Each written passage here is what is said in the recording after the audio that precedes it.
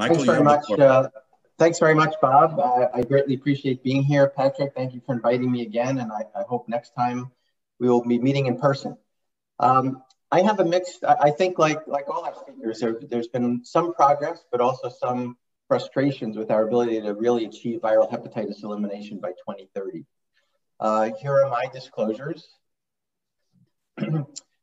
I think we all recognize that there are 5 key interventions to reach HCV elimination. Of course, hepatitis C treatment is important. We've made great strides with the medications that we have now that are very easily utilized by many different types of healthcare providers and are incredibly effective. HCV testing, of course, trying to identify all the individuals who have hepatitis C who could benefit from therapy. Harm reduction, working on blood safety and injection safety around the world would have major impact in our ability to ultimately eliminate viral hepatitis. You'll see what our baseline coverage is in the dark green here from 2015 and our coverage targets in 2030. And unfortunately, yes, we've made some progress over the last 5 years, but achieving the goals here are still somewhat elusive in the United States as well. I think this year saw some very important policy recommendations that will go a long way to our ability to continue towards our goal of viral hepatitis elimination by 2030.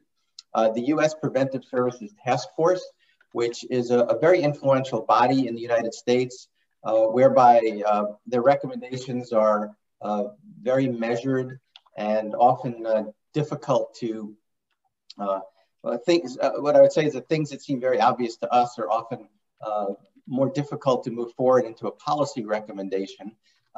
They embraced screening all adults for hepatitis C on a one-time basis. So all asymptomatic adults between the ages of 18 to 79 without any known liver disease, and periodically screen persons with continued risk for hepatitis C infection. These are now widely accepted recommendations by this influential body that often is the policy recommendations that are adopted by our primary care physicians who are often in the front lines of first identifying patients with hepatitis C.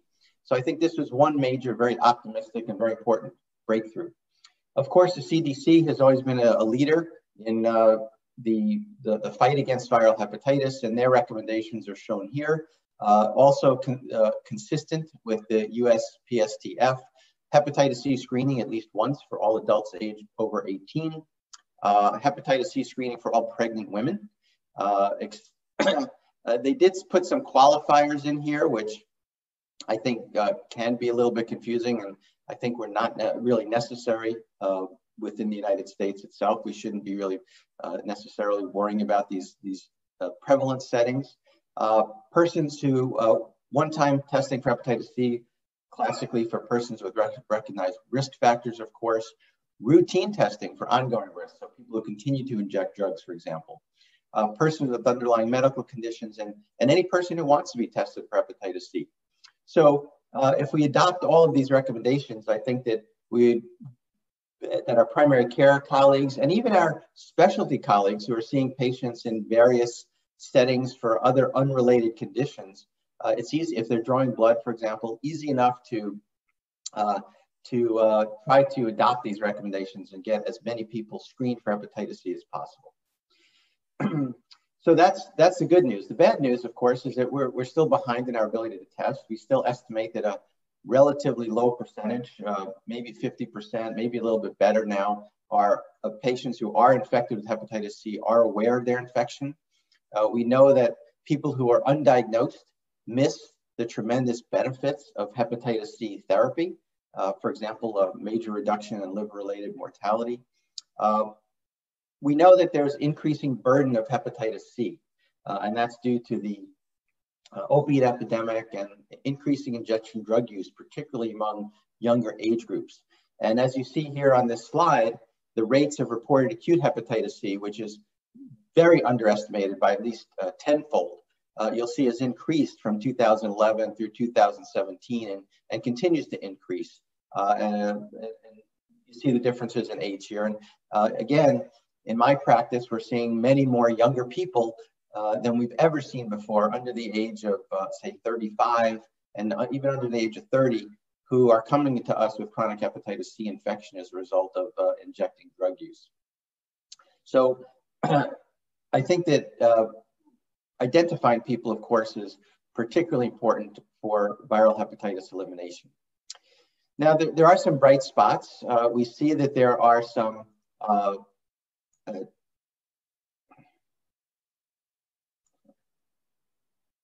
we do see that there are some changes to the prevalence of hepatitis C infection here in the United States. Some of this is good news related to the cure of hepatitis C infection.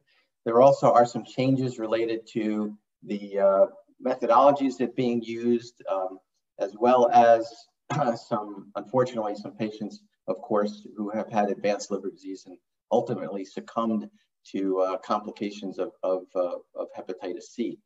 But overall, we're already starting to see a decrease in the mortality rate. And some of this, a large portion, but perhaps not as great as we had hoped, due to the access of hepatitis C therapies, is related to, of course, the availability of these treatments. Clearly, that's also having a major impact. But again, if half the patients are not recognizing that they have hepatitis C infection, we still have a long way to go in this regard. Testing, again, has been helped with a number of these. One, the policy recommendations that I mentioned. There are also, in the United States, there are several different electronic health record systems that are utilized by most of the major medical systems here, and trying to utilize reminders for the clinicians to test patients as part of their routine care, to generate automated order sets, for example, to educate clinicians in this regard, to provide feedback on how well they're doing in testing patients who should be tested for hepatitis C, is very critical to improving our ability to test, identify patients, get them treated, and then again, working towards this goal of elimination. Patients themselves also need help navigating the system. The system can be complex, linking people to care even after they've been identified, and getting them channeled into appropriate providers who can treat hepatitis C still remains a challenge for many patients. And accessibility of hepatitis C therapy, fortunately, that has greatly improved over the last several years. It was very restrictive across most of the states in the US based on fibrosis restrictions, limiting treatment to advanced fibrosis. Now that has been greatly expanded. The restrictions have been loosened tremendously, so that I think overall accessibility to treatments in the United States is much better than it was last year when we talked about this. I showed before that one of the biggest increases, probably the biggest increase in the new cases of hepatitis C are among persons who inject drugs, and accounting for about 75% of new injections. You'll see that there are areas around the US where this is much more of a problem. In North Carolina, even within the areas within the coast and areas within the mountains have a much higher incidence of acute hepatitis C infection than other parts of North Carolina. So there's a difference in geographic distribution as well, even within the various states.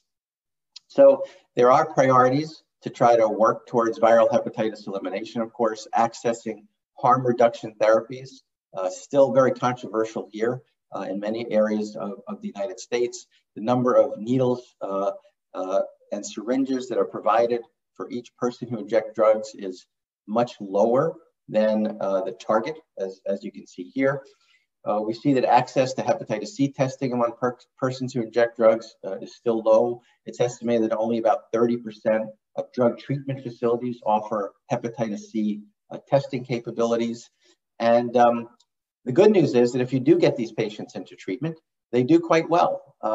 Multiple studies have demonstrated that cure rates for active injecting drug users are no worse than 88%, and some have shown much higher, particularly when they utilize navigators and the treatments are associated with injecting drug treatment facilities, for example.